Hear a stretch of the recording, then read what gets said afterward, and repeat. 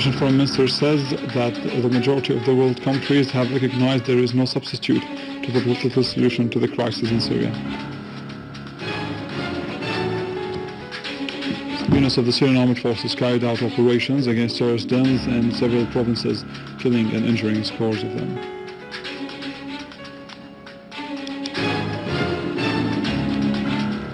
And Minister of Information Omran Zabi says that the battle waged by Syria against terrorists isn't just its own battle, rather it is the battle of the entire civilized world against terrorism and Takfiri mentality.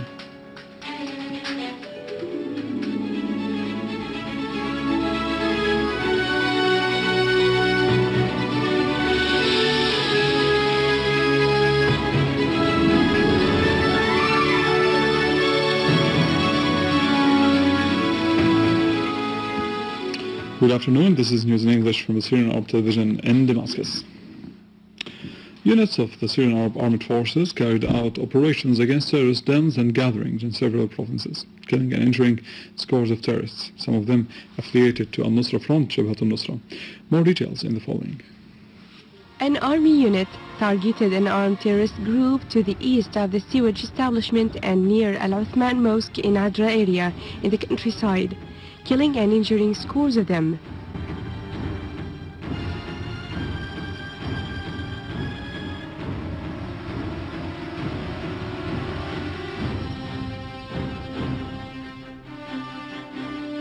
An army unit ambushed an armed terrorist group affiliated to the so-called Islamic State in Iraq and the Sham and killed all of its members who were attempting to sneak into Aqraba town in Damascus countryside. A source said that an army unit killed all members of an armed terrorist group in Duma city in the countryside. In Al-Saqi Farms, security forces seized an ammunition store used by the armed terrorist groups in their attacks against the Syrian Arab Army and Syrian citizens. The seized weapons included RPG launchers, machine guns, missiles and snipers, in addition to explosive devices, dynamite bars and communication devices. Books including Takfiri fatwas were also found. In Homs, army units killed all members of an armed terrorist group while they were attempting to sneak from Al-Qarabis neighborhood into Al-War farms. Another army unit killed scores of terrorists who were attempting to infiltrate from Al-Husn town into Tal Kalakh and destroy their weapons and ammunition. In Al-Hasaka countryside, an army unit attacked a terrorist hideout, killing all terrorists inside and confiscating various kinds of weapons. And in the Damaros Hotel in Damascus, and on a lighter note, a ceremony was held during which the Christmas tree was lit and prayers were held asking for the return of peace to Syria. The participants affirm that the event, which was jointly organized by the Ministry of Tourism and the Ministry of Social Affairs, aimed at praying for Syria, its people and children. They added that the event emphasized Syrian people's strong belief in their homeland.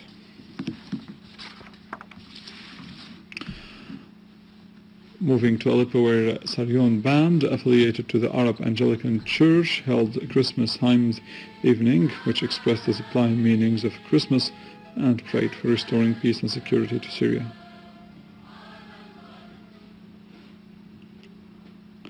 In Damascus, in appreciation of the great sacrifices offered by the Syrian Arab Army in confronting the terrorism exported to Syria by the Saudi, Qatari, Turkish regimes, a group of Syrian youth honored a number of Syrian army soldiers, extending deep thanks for their crucial role in preserving the security and stability of the homeland and protecting the Syrian people.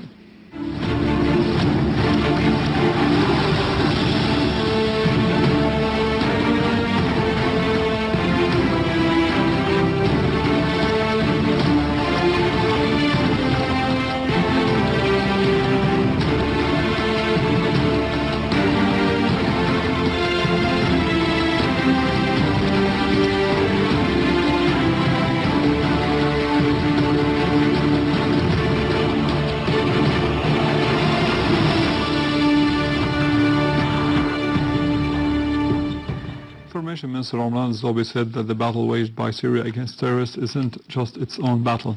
Rather, it is the battle of the entire civilized world against terrorism and Takfiri mentality. Meeting an Australian delegation comprising activists from the Hands of Syria movement and academic, media and political figures.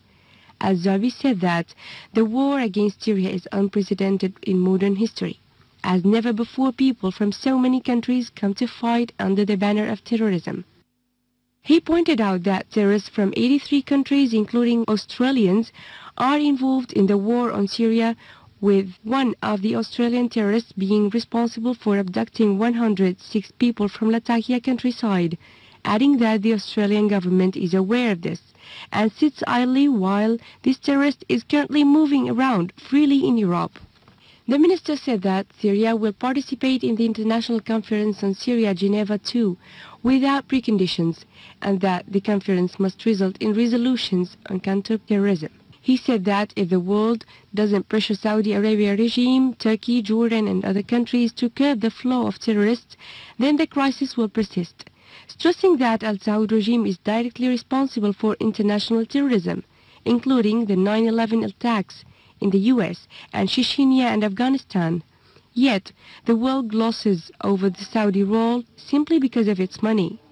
Zarif said that most of the victims in Syria are army personnel and unarmed civilians, and that claims that the army targets civilians are baseless, noting that the UN and Western countries failed to express any denouncement of the massacre committed by terrorists in Adra, where they decapitated people and put children in ovens.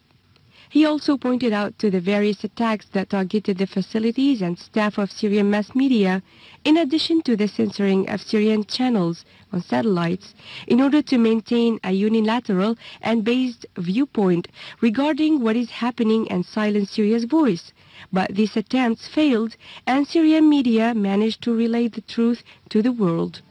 For their parts, members of the delegation said that most of the Australians have incorrect and selective viewpoints regarding what is happening in Syria, as they are led by media outlets that impose their own opinion. We are here also to learn and to listen and to hear what the officials from the Syrian government have to say, so that we can take that information back to Australia and share that with the Australian public. I belong to a group called Hands of Syria in Sydney, and we work very hard to campaign against the Western propaganda that's being waged against Syria. So for us in particular, this information will be extremely useful for us in our work back home to try and fight that propaganda war. I'm still learning. I've only been here a few days. I've been studying Syria for a few years, but I'm learning and trying to understand more of the experience of the Syrian people from this aggression waged over such a long time. We have been facing a very hostile English language Western media and making a lot of use of our international networks through Latin America, through Russian television, through Syrian media. Secretary General of Hezbollah party, Sayyid Hassan Nasrallah, has asserted that what was going on in Syria was a war of existence for Syria, Lebanon, Palestine, and to the project of resistance in the region. In a speech delivered during a memorial ceremony for martyr Commander Hassan al-Laqis, Nasrallah said that the Takfiris now threaten all who oppose them, citing the massacres in Adra city where Takfiris killed people of all sects. He indicated that lies about Hezbollah existence in Syria are blown out of proportion, affirming that the party's involvement to date is restricted and humble. According to his statements, lies about the numbers of Hezbollah's martyrs in Syria propagated by antagonistic media are part of the psychological warfare designed for undermining the morale of resistance. Nasrallah said,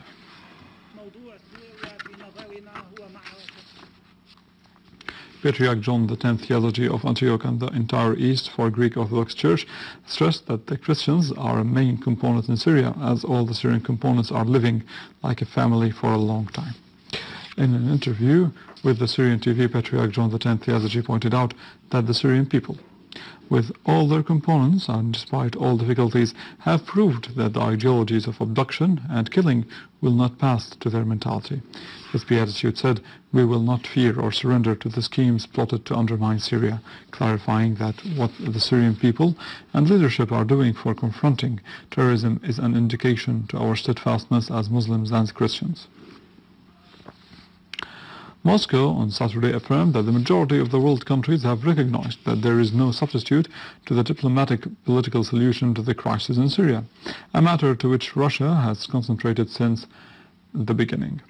In a statement released, the Russian Foreign Ministry said that the main practical outcome of the tripartite meeting among Russia, the United States and the UN held on Friday was asserting the date of Geneva II conference on Syria set on January the 22nd, while talks affirmed that the political process should help unify efforts of the Syrian to combat terrorism.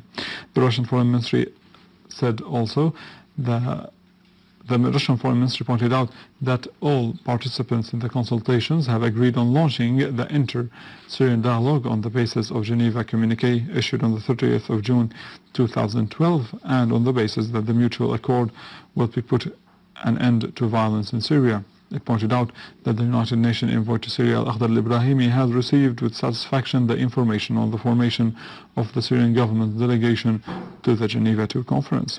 The ministry added that the Russian delegation stressed during the meeting the importance of agreeing on the frame of foreign players invited to the conference, in addition to the importance of inviting the effective regional players to guarantee a constant settlement in Syria and to implement the conference's resolutions, as Russia, the United Nations, see that Iran should be invited to the conference. In related context, United Nations envoy to Syria Brahimi on Saturday discussed with the Iranian Foreign Minister Mohammad Jawad Zarif the latest developments regarding Geneva II conference on Syria. In a press conference he held yesterday, Brahimi said that Geneva II conference would be convened as scheduled with no preconditions. He pointed out that the conference would not be a separate event, rather a continuous process that might take a long time. Brahimi added that the 26 countries would take part in Geneva II conference, but no decision has yet been taken regarding Iran's participation, as the US still rejects that.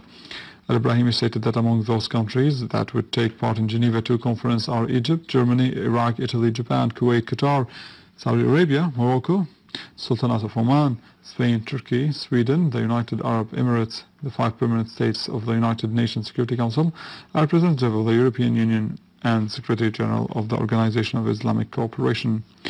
Brahimi pointed out that the Syrian government has formed its delegation that would take part in Geneva II conference, but the Syrian opposition has not settled this issue yet. With this, we end our news for today. Thank you for watching. For more details about Syria and the region and to view this bulletin again, you can always visit our website in English, www.syriaonline.sy. More news about the world of business and finance with Nariman Qassam, but after the break.